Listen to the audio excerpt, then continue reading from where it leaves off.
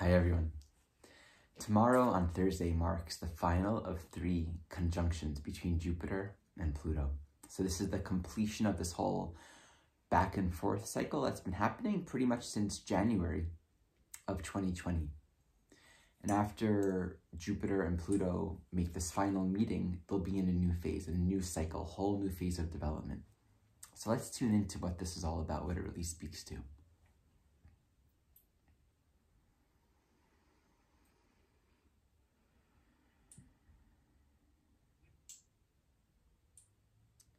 Any cycle with Pluto at the core speaks to evolution, where we're moving through different phases of human experience, where we're going to learn, we're going to grow, we're going to have experience that will really reveal ultimately to us latent power, potential that is within each one of us. And with all cycles with Pluto, there's a need to come into experience, live it fully, and also move on, let it go completely.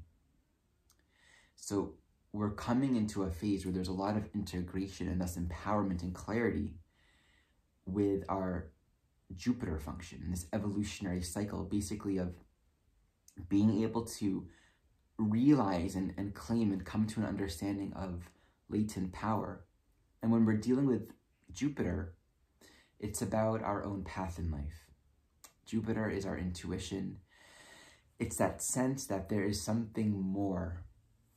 We have to have an optimistic attitude, a perspective that allows for our vision, our sense of life to feel expansive, to feel like there's potential, there's something more to learn, there's more growth to happen.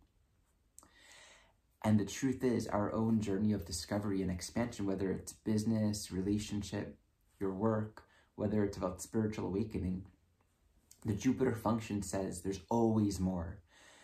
There's a journey in front of you, and that your life is designed, all the players, all the pieces in your life are a part of this journey. And all we really need to do ever with Jupiter is just be very authentic, very honest, very sincere with ourselves and what we're sensing, what we're experiencing, not trying to make ourselves something that we're not. But the path of growth and expansion really comes from this place of being true to ourselves. So Jupiter says your truth, your path is very much linked to your own nature. Not trying to walk a path that someone else walked, not trying to be something to become successful the way another person experienced success. Not trying to wake up the way another person woke up. In the end, the Jupiter function says we're all a pilgrim here, and we all got to really look inside and follow our inner guidance, our intuition, to navigate one step after another. And so this evolutionary cycle with Jupiter and Pluto now coming into this new phase says it is time to trust ourselves. It is time to honor and claim our deep intuition, and to set upon a path that promises greater growth. The issue with Jupiter, what's really kind of purging throughout this cycle, are any beliefs and ideas. When we go on the journey, if we carry with ourselves too many concepts, too many convictions about how it's supposed to go, what it's supposed to look like, what the right way is, then we really block ourselves from experience. And we do that thing where we just play over our decided belief systems. And then we will try to convince other people, we'll have convinced ourselves already. And we don't learn. And when things are changing, when we're in a Pluto journey, evolution, we have to be empty. We have to be willing to let go so that we can tune into when all the concepts, Jupiter, all the beliefs, Jupiter, all the self-convincing Jupiter, all the efforts to become something that we're not, especially in Capricorn, it's, you know, how do all the people get successful? How do you make an 8-figure, amount of money in the next 6 months doing these practices, buying this course and doing this and that? There are all these things that promise expansion. Capricorn will make it look very promising, very stable, very grounded, very credentialed. But Jupiter wants authenticity, and it says all of that maybe was really good for someone else, but we want to strip away everything Pluto. Just let it all fall away. Let everything you believed, everything you thought, everything you've told yourself is true that isn't coming from within. And then what it says is the path of success, it's real, it's authentic, it's sincere, it's a part of your journey. And you have to walk it. And you have to figure it out for yourself. You have to really take it upon yourself to really say, okay, to be successful, to really walk this path, I have to commit myself to the work of knowing myself, studying the path, and we can find other people, teachers, practices, wisdom that really speaks to us, because it speaks to us. It's pointing to what's inside. So I'll just end this moment, this part, with this Jupiter-Pluto cycle is really bringing us into this new phase of knowing ourselves, finding out how our path of success is one with our being authentic. We don't have to try to make ourselves what we're not. But it requires discipline. It requires work to practice living within time and space in a way that actually nurtures our own growth and maturity in our own way. You know, if you're having so many people do so many things for so many years, and we all discipline ourselves and do the same things over and over and over and over again. And this Jupiter function really wants us to ask, where am I going? Right? Am I expanding? Am I having a deeper experience of the truth? Am I landing into a deeper sense of freedom and authenticity in my own life? And the Pluto piece says, be willing to be really honest with yourself. Be willing to look at what's working, what's not working. Do you care more about certainty? Or do you care more about really growing? So, yeah, do you want to share anything to this? Yeah. What you were talking about just now in terms of discipline was reminding me that there is a very big distinction between discipline that's cultivated from choice and freedom, and discipline that comes from habit, you know. And these particular transits, this triple conjunction that's happening, it's Jupiter and Pluto, but also with Pallas Athena, the goddess of wisdom, discernment, and she represents like that, you know, fierce feminine inner knowing and command and choice.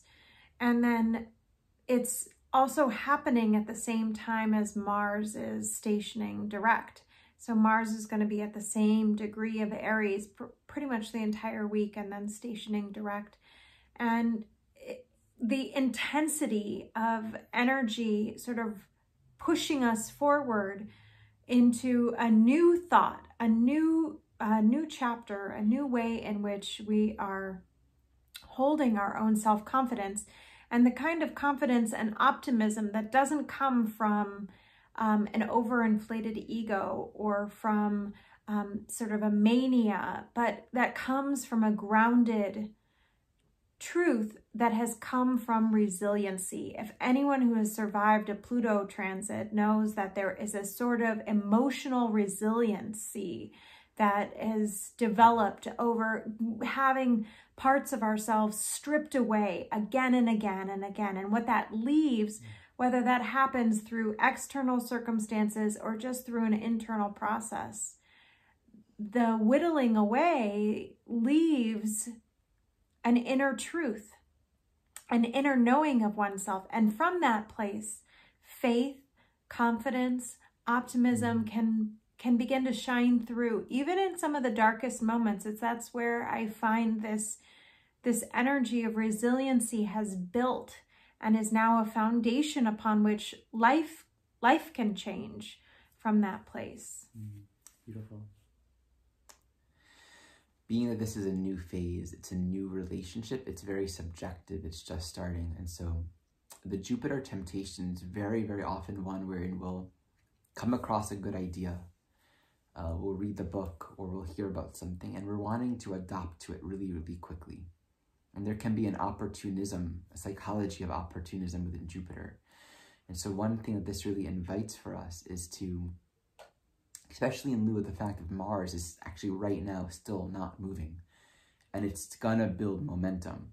So you really want to acknowledge that for the next couple weeks, it's actually about beginning to constellate some clarity, some clear directive.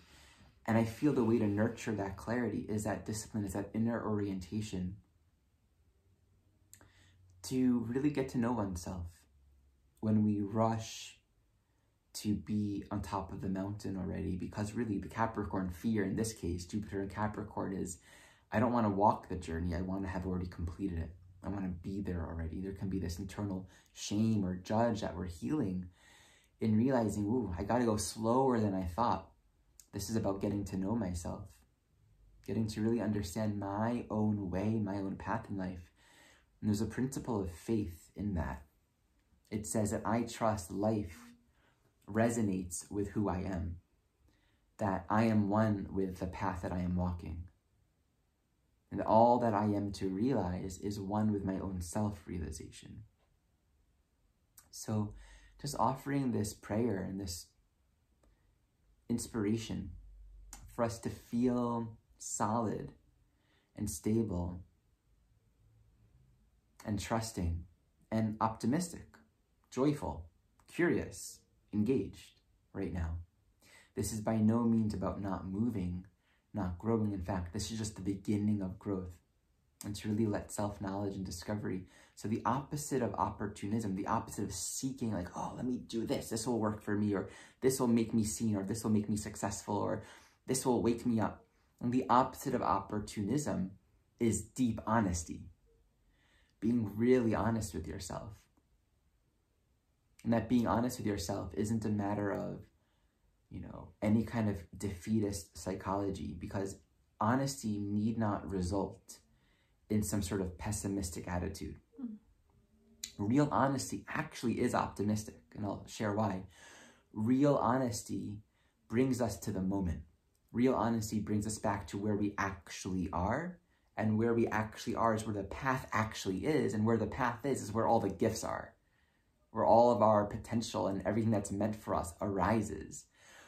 So being honest, we might have to work through disappointment and letting go of these self-convictions, but we actually keep on arriving more deeply into a place where that's kind of refreshing. For all this time during this Pluto cycle, I was holding on to a lot that is not me. I see that that's not necessary, and that I'm actually really, if we're letting go of things that we thought we were, there might be a disappointment, or I'm not as good at this thing that I told myself, but actually we realize it's never been about that, right? It's been about the goodness of what you are. And to get to know that, that's the gift of this time. There's a friend who's visiting us right now, and she's going to embark on a 3-day rite of passage in nature. And I feel like that image of going out into the wilderness alone with just the bare essentials, sleeping in contact with the earth, exposed to the elements, but having to be with oneself to mark this time, this ending, this integration, this movement into a new beginning is a perfect example of this conjunction in form, in the way that we're like left with ourself. There is only, what happens in the mind and what happened, and also this period of like internal reflection and integration that's both marking a beginning and an ending simultaneously. Yeah. It's going to be a fun and exciting and expansive journey for real. We're just beginning this really interesting new time. Thanks for joining us today.